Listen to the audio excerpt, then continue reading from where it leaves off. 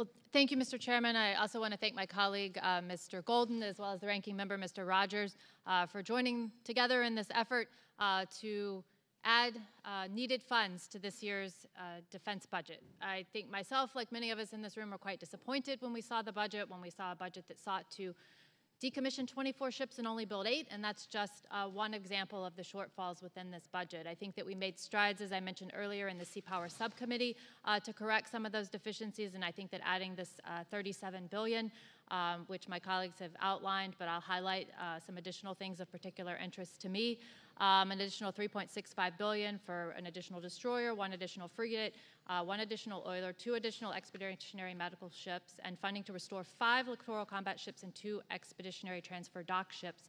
Many of those which were well before their end of their service life and were being proposed to be decommissioned, as well as $2.8 billion for 21 additional aircraft. These include 8 F/A-18s, 2 advanced Hawkeyes, 5 C-130s, 2 Ospreys, and 4 EC-37B Compass calls.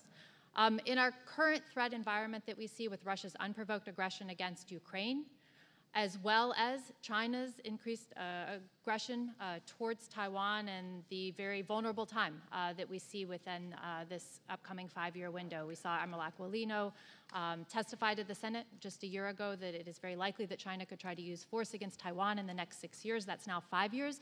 It's a time to grow our military, not shrink our military. I think this $37 billion is a start.